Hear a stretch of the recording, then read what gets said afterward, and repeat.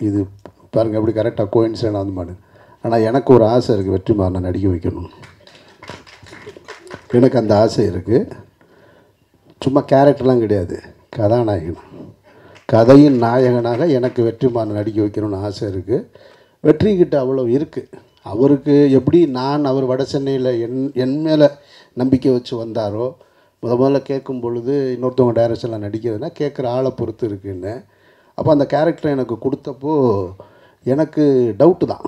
அப்போ ஏற்கனவே பல தடவை சொல்லியிருக்கேன் அந்த இன்டர்வியூவில், இவ்வளோ பேருக்கு நடுவில் நான் என்னை கொண்டு போய் எப்படி ராஜனா நிப்பாட்டுவாருன்னு. அவருக்கு ஒரு கான்ஃபிடென்ட் இருந்துச்சு. நீங்கள் பண்ணுங்கன்னார். முதல் 3 நாள் குழம்பிட்டேன், ஏன்டா சினிமாவுக்கு வந்தோன்ற மாதிரி ஆகிப்போச்சு. ஒரு பயம் இருக்கும் இல்லையா, நம்ம கண்டினியூவாக படம் பண்ணியிருக்கோம், டைரக்ட் பண்ணியிருக்கோம், ப்ரொடியூஸ் பண்ணியிருக்கோம், டிஸ்ட்ரிபியூஷன் பண்ணியிருக்கோம், எல்லாம் பண்ணியிருக்கோம். பூரா பெருசு பெருசாக இருக்காங்க. இந்த தீனா அந்த பக்கம், இந்த பக்கம் வின்சென்ட்டு, இவரை வேறு எட்டி எட்டி அடிக்கணும். அந்த பக்கம் ஆண்ட்ரியா நமக்கு மேலே இருக்குது, சமுத்திரகனி, கிஷோர், பவன், யாருமே எல்லாமே நம்ம லெவலில் எதுவுமே கிடையாது. நான் மட்டும்தான். இவர் நீங்கள் பண்ணுங்க ஒரு 3 நாள் கேட்டுகிட்டே இருந்தேன் வெற்றிட்டேன். அப்புறம் 4வது நாள் உண்மையிலே நல்லா இருக்காங்கன்னு, ஏங்க நல்லா இருக்குங்க நீங்கள் போங்கன்னு. அதுக்கப்புறம் நான் அந்த படத்தில் மானிட்டரும் பார்க்கல, எதுவுமே கேட்கல, படம் தான் பார்த்தேன். அந்த நம்பிக்கை எனக்கு வெற்றி மேலே இருக்குது. வெற்றியை வச்சு ஒரு படம் சீக்கிரம் எடுத்துடலாம்.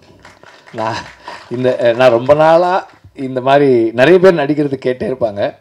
அவள் ஃபஸ்ட்டு படம் முடிச்சதுலேருந்தே கேட்டே இருப்பாங்க. அவங்க எல்லாருக்கும் ஒன்றே ஒன்று தான், இந்த வடிவேலு டயலாக் தான், ஏன் நல்லா தானே போயிட்டுருக்கு அப்படி தான் சொல்லுவேன். நான் எப்போவுமே அதை தான் சொல்லுவேன். பிகாஸ் நான் எப்படி பார்க்குறேன்னா, இது ரெண்டுமே 2 விதமான creative processes. Being an actor, being a script writer and a director, ரெண்டுமே வேறு வேறு ப்ராசஸஸ். அது ரெண்டுத்தையும் ஒன்றா சேர்த்துக்கிட்டு ட்ராவல் பண்ணக்கூடிய கெப்பாசிட்டி எல்லாருக்கும் இருக்காது. சில பேருக்கு அந்த கெப்பாசிட்டி இருக்குது. அந்த கெப்பாசிட்டி எனக்கு இல்லைன்னு நான் முழுசாக நம்புறதால நடிக்கிற மாதிரி ஐடியா எனக்கு இல்லை. இல்லை, அது இப்படி தான் அருள்தாஸ்னு ஒரு நடிகர் இருக்கான்ல, தெரியல உங்களுக்கு. அவனை முதல்ல நான் தான் நடிக்க கூப்பிட்டதுக்கு அண்ணே எனக்கு நடிப்புலாம் வராதுனே அப்படின்னா. ராமில் அவனை கூப்பிட்டு ரிப்போர்ட்டில் ஒரு இடத்துல அப்படி நிப்பாட்டியிருப்பேன். அண்ணே எனக்கு வரமாட்டேனா, வாடா என் கூட நம்பி கிளம்பி வாடான்னு சொல்லி கூப்பிட்டதுக்கு வரல அவன். இன்றைக்கி எப்படி இருக்கான்னு தெரியல உங்களுக்கு. இன்றைக்கி கமல் சாரோட பாபநாசம் வரைக்கும் வந்து நிற்கிறான், ரஜினி சாரோட காலால் நிற்கிறான். விடுதலை 2 பாருங்க. அதுக்கப்புறமா பார்த்துட்டேனே, நான் அந்த ஃபுட்டேஜ் பார்த்தேனே. அது பாலாஜி சக்திவேல் இப்படி தான் நான் கூப்பிட்டேன் நடிக்கிறதுக்கு. என் நடிப்பு இதை விட மோசமாக சொன்னார். உங்களுக்கு எதுக்கு இந்த விஷப்பரிச்சை, சுத்தமாக வராது. அவர் கொஞ்சம் சின்ன சின்ன கெட்ட வார்த்தையெல்லாம் பேசுவார். அப்படிலாம் கூட சொன்னார். எது செஞ்சாலும் வராது, என்கிட்டயே நீங்கள் அதெல்லாம் எதிர்பார்க்குறீங்கன்னு. பாலாஜி சக்திவேல் இன்றைக்கி பிரமாதமாக நடிச்சிருக்காரு. அதே தான் வெற்றிக்கும் நான் சொல்கிறேன். இப்போ இல்லை, எனக்கு நடிக்க வரும், ஆனால் நடிக்க வேண்டான்னு நினைக்கிறேன். அது நடிக்க மாட்டேன்ற அவ்வளோதான். அது காலம் முடிவு பண்ணணும். ஓகே, நீங்கள் தான் அப்போ பேசணும், வாங்க. ஓகே, அப்புறம் 2 விஷயம் சொன்னாங்க. அசிஸ்டன்ட் டைரக்டர்ஸு, அசிஸ்டன்ட் கேமராமேனு, அதில் மாற்று கருத்தே கிடையாது. ஏன்னா அங்கேருந்து தான் இங்கே வந்திருக்கேன். நானும் அவரும் அப்படி தான் வந்திருக்காரு, எல்லாருமே அப்படி தான் வந்திருக்கோம். இது வேறு வழி இல்லை. அவர்களை நாம் சும்மா கூப்பிட்டு சொரிஞ்சு விடுறது, பாராட்டுறது இருக்கு இல்லையா, அது எனக்கு எப்போவுமே உடன்பாடு கிடையாது. இந்த மேடைகளை பார்க்கும் பொழுது நான் அப்படி தான் பல மேடைகளை பார்த்துருக்கேன். உங்களுக்குள்ளே ஒரு ஃபயர் வரணும், அதுதான் உங்களை திரும்ப இந்த மேடைக்கு தூக்கிட்டு வருமே தவிர, இந்த படத்தில் அசிஸ்டன்ட் டைரக்டர் நல்லா வேலை பார்த்தாங்கன்னா, எந்த படத்தில் அசிஸ்டன்ட் டைரக்டர் நல்லா வேலை பார்க்கல. அவங்க இல்லைன்னா சினிமாவே இல்லை. அசிஸ்டன்ட் கேமராமேன் இல்லைன்னா சினிமாவே இல்லை. அதுவும் என்னைய மாதிரி வெற்றி மாதிரி ஆள்கிட்ட வேலை பார்க்கணும்னா அவன் வேறு ஒரு தவம் செஞ்சு தான் வந்திருக்கணும். ஏன்னா எல்லாத்திட்டையும் அவங்க தான் வாங்குவாங்க. அதுவும் நான் வெற்றி வேறு மாதிரி திட்டுவார், நான் வேறு மாதிரி திட்டுவேன். ஆனாலும் அதை பொறுத்துக்கிட்டு எங்ககிட்ட வேலை பார்க்குறது இருக்கு இல்லையா, அது எதுக்குன்னா, நீ இந்த இடத்துக்கு வரணும், இந்த சென்ட்ரு சேரில் ஒரு நாள் வந்து உட்காரணும் அப்படின்றதுக்காக தான். அதனால் அவர்கள் இந்த மேடையில் இல்லைன்றதுனால அவர்களுடைய உழைப்பு இல்லைன்னு ஆயிடாது. அதனால் அவர்களுக்கு என்னுடைய வாழ்த்துக்கள். வேறு என்ன சொன்னீங்க? படம் பற்றி இதுக்கு மேலே ஒன்றும் சொல்கிறதுக்கு இல்லை. படத்தை நீங்கள் பாருங்கள். படம் காப்பி ரெடியாக போகுது. டிசம்பர் ரிலீஸ் வச்சுருக்கோம். அடுத்தடுத்து இசை வெளியீட்டு விழா, இனி ஒன்றுன்னா சிங்கிள்ஸு, டீசரு, ட்ரெய்லர்னு அதை நோக்கிய பயணம்தான். அந்த பயணத்தில் நம்ம சொல்லுவோம் இல்லையா, இந்த பள்ளிக்கூடத்தில் படிக்கும் பொழுது வீட்டில் ஏதாவது ஒன்று ஸ்கூலில் செஞ்சு கொண்டு வர சொல்லுவாங்க. அதுக்கு பேர் என்ன சொல்கிறது, ப்ராஜெக்ட் செஞ்சு கொண்டு வந்து டீச்சர்கிட்ட சப்மிட் பண்ணுறது மாதிரி நாங்கள் எல்லோரும் சேர்ந்து ஒரு ப்ராஜெக்ட் கொண்டு வந்து இந்த டீச்சர்கிட்ட சப்மிட் பண்ணிட்டோம். இனி அவராச்சு இந்த படமாச்சு. ஸோ அவ்வளோதான். நன்றி. வெற்றி பேசு.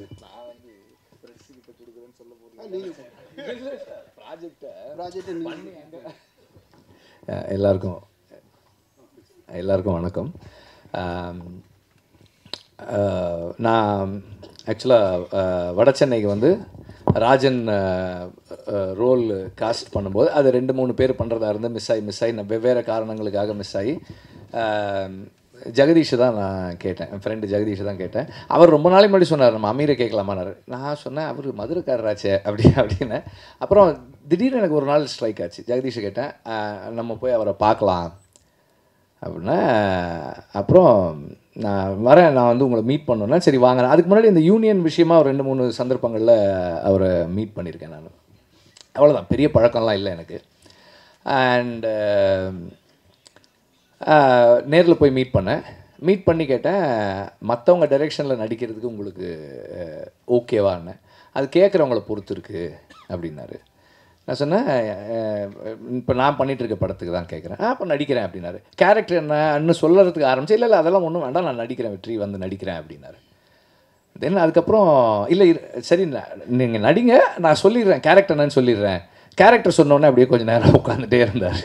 அதில் வந்துட்டு நான் இந்த படத்தோட டைரக்டர்னா இதில் என்ன நான் நடிக்க வைக்க மாட்டேன், எந்த தைரியத்தில் என்ன இந்த ரோலுக்கு நீங்கள் காஸ்ட் பண்ணணும்னு நினைக்கிறீங்க நான் எனக்கு இருந்த சில லாஜிக்கெல்லாம் சொன்னேன். நான் அவர் பெருசாக கன்வின்ஸ் ஆகலை. உங்களுக்கு கன்விக்ஷன் இருக்குல்ல, நான் வரேன் அப்படின்னாரு. அப்படி தான் வந்தார். அவர் வர்றேன்னு ஒத்துக்கிட்ட உடனே அவர் கூட இருந்த நண்பர்கள், என் கூட இருந்த நண்பர்கள் எல்லாருமே சொன்னாங்க, அப்படியா சரி 3 நாள் தான் அப்படின்னாங்க. அவங்க எல்லாம் எப்படி என்ன மைண்ட் செட்னா, சரி 3 நாள் கழித்து வேற ஒரு இவர் போயிடுவார், வேற ஒரு ஆர்டிஸ்ட் வச்சு நம்ம படத்தை முடிக்கணும்ப்பா, ராஜன் அப்படி தான்ப்பா முடிக்கணும்னு நினச்சாங்க. But then we had one nice ராப்போ. எங்களுக்குள்ளே வந்து எந்த விதமான இஷ்யூஸும் அன்னையிலேருந்து இன்றைக்கி வரைக்கும் வந்ததே இல்லை. அவர் வந்து என்ன சொல்கிறது, அவர் வந்து ஒரு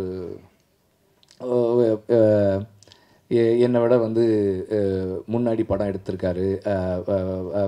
நான் அவரோட சின்ன வயசில் அப்படியெல்லாம் எந்த இதுவுமே இல்லை.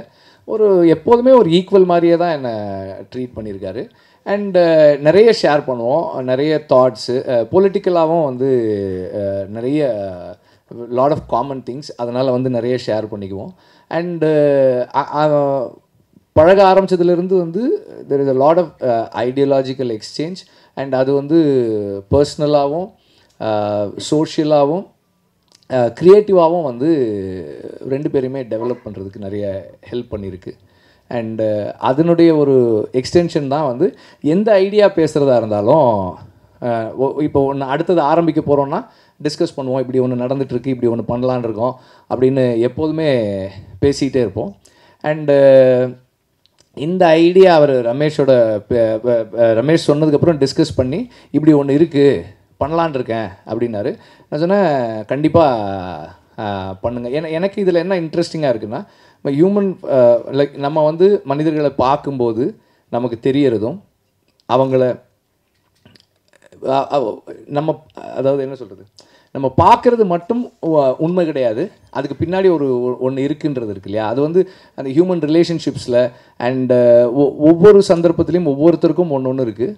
அண்ட் அந்த ஒரு particular aspect of personal life அங்கேருந்து எப்படி வந்து ஒரு பெரிய ஒரு ஸ்பைரல் அதில் வந்து கிளம்புது. ஒரு சின்ன சம்பவம் அது என்னென்னவா மாறுது அப்படின்றது வந்து இந்த ஸ்கிரிப்டுக்குள்ளே இருந்தது. It was very interesting.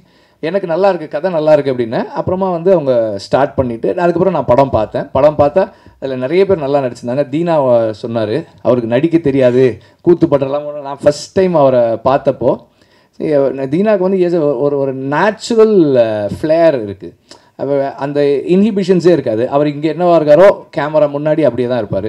Dialogue முன்ன பின்ன வருமா இருக்கும், மற்றபடி வந்து அந்த கேமரா நார்மலாக நமக்கு எல்லாருக்குமே கேமரானா ஒரு தயக்கம் இருக்கும், ஒரு பயம் இருக்கும், அதெல்லாம் இருக்கும். தீனாவுக்கு வந்து அந்த பயம் இருந்தாலும் இல்லாத மாதிரி கேமரா முன்னாடி நிற்க தெரியும். அதுதான் வந்து ஒரு நல்ல ஆர்டிஸ்ட்டுக்கு நேச்சுரலாக பெர்ஃபார்ம் பண்ணுறதுக்கான ஒரு ஸ்பெஷல் குவாலிட்டி. அது உங்ககிட்ட நிறைய இருக்குது. நீங்கள் வந்து ரொம்ப நல்லா தான் பண்ணுறீங்க. அதனால் நீங்கள் அப்படியெல்லாம் வந்து ஃபீல் பண்ண வேணாம்னு நினைக்கிறேன் நான். அண்ட் படத்தில் வந்து எல்லாருமே நல்லா பண்ணியிருந்தாங்க. I really like it. Music வந்து ரொம்ப என்கேஜிங்காக இருந்தது. ஒரு மொமெண்ட் வந்து it is a very intense personal story. இன்னொரு மொமெண்ட் வந்து இட்ஸ் எ த்ரில்லர். எல்லாமும் சேர்ந்த ஒரு இன்ட்ரெஸ்டிங்கான ஃபில்மாக இருந்தது. அண்ட் அது படம் நல்லா இருக்குது அப்படின்னு டிஸ்கஸ் பண்ணிகிட்டு இருக்கும்போது நம்ம அதை சேர்ந்து பண்ணலாமான்னு ஒரு டிஸ்கஷன் வந்தது. சரி, நான் பண்ணலாம். இப்போ நம்ம சேர்ந்து பண்ணுறது வந்து if it's going to add value to the film, டெஃபினட்டாக நான் வந்து நம்ம பண்ணலாம், எனக்கு ஒன்றும் இஷ்யூஸ் இல்லை அப்படின்னா. பிகாஸ் எல்லாருமே the whole crew and cost எல்லாருமே ரொம்ப நல்லா பண்ணியிருக்காங்க.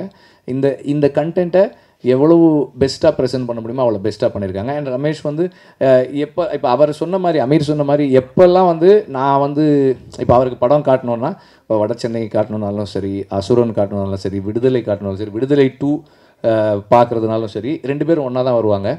பார்த்தா அவருடைய அனுபவம், அவருடைய மெச்சூரிட்டி, அது ரொம்ப அழகாக ஜட்ஜ் பண்ணி சொல்லுவார். எனக்கு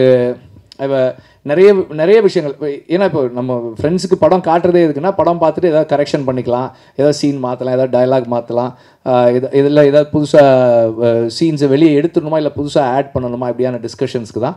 எப்போவுமே வந்து அவர் எப்போ படம் பார்த்தாலும் அவரோட கான்ட்ரிபியூஷன் வந்து ரொம்ப வேலிடான சஜஷன்ஸ் அண்ட் கான்ட்ரிபியூஷன்ஸ் இருக்கும். ஸோ அந்த எக்ஸலன்ஸோட இந்த படத்தையும் அவர் ஹேண்டில் பண்ணியிருக்காரு.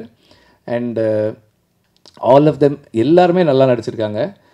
All actors have done the best. எனக்கு ரொம்ப ஒரு நிறைவான ஒரு படமாக இருக்குது. அமீர் ஆக்டராக நல்லா பண்ணியிருக்காரு அந்த படத்தில் அப்படின்றது. அவர் நடிக்கக்கூடாதுன்னு சொன்ன ராம்ஜி அதை ஒத்துக்கிட்டு இருக்க மாதிரி கன்வின்சிங்காக எல்லாருமே அந்தந்த ரோல்ஸ் கன்வின்சிங்காக பண்ணியிருக்காங்க. ரொம்ப நல்லாயிருக்கு. அவர் அமீர் சொன்ன மாதிரி சரணோட அந்த லாஸ்ட் போர்ஷன்ஸ் வந்து ஒரு எமோஷ்னலான போர்ஷனாக இருந்தது, நல்லா இருந்தது. தேங்க்யூ. ரொம்ப இந்த மாதிரி ஒரு ஞாயிற்றுக்கிழமை நல்லா சாப்பிட்டு தூங்கி ரெஸ்ட் எடுக்கலான்னு நீங்கள் நினச்சிட்ருக்கும் பொழுது அந்த நேரத்தில் ஒரு சந்திப்பை நிகழ்த்திட்டோம். அதுக்கு வந்திருந்து எங்களை நீங்கள் ரொம்ப சப்போர்ட் பண்ணீங்க. அதை அரேஞ்ச் பண்ணி கொடுத்த நிக்கில் முருகன். நான் எல்லாத்தையும் சொல்லிவிட்டு நிக்கிலை சொல்லாமல் விட்டேன். ஏன்னா என்னுடைய முதல் படத்துலேருந்து நிக்கில் முருகன் எனக்கு தெரியும். சொல்லி ஆள் கூட்டு வந்திருக்காப்புலன்னு நினைக்கிறேன். சரி, அப்போ இவ்வளோ வருஷம் சினிமாவில் இருந்து அது கூட சேரணும். அப்படி என்ஜாய் பண்ணுங்கள். நிக்கில் பற்றி தெரியும் உங்களுக்கு. பரபரப்பான ஆள். எல்லா டைரக்டர்களையும் இயக்குறவர் அவர், இயக்குனர்களின் இயக்குனர் அவர். அதனால் நிக்கில் செய்கிற பல விஷயங்கள் எனக்கு பிடிக்காது, உண்மையை சொல்கிறேன், பிடிக்காது. ஆனால் நிக்கிலோட வேலை செஞ்சுக்கிட்டே இருப்பேன். அதுதான் நமக்கு பிடிக்கலைன்றதெல்லாம் ரொம்ப முக்கியம் இல்லை. நம்ம கொடுக்குற வேலையை ஒருத்தர் சரியாக செய்கிறாரா அப்படின்றது தான் முக்கியம். நிக்கிலோட ஜாப் அதுதான். நம்ம ஒரு வேலை கொடுக்குறோம், அதை சரியாக செய்கிறாருன்னு அதை செய்கிறதுல நிக்கில் வந்து கில்லாடி எப்போவுமே. ஸோ அதனால் நிக்கிலோட இன்னமும் நான் பயணிப்பேன். வாழ்த்துக்கள் நிக்கில். அவ்வளோதானே, எல்லாம் முடிஞ்சல. நன்றி. வந்திருந்த அனைவருக்கும் நெஞ்சார்ந்த நன்றி.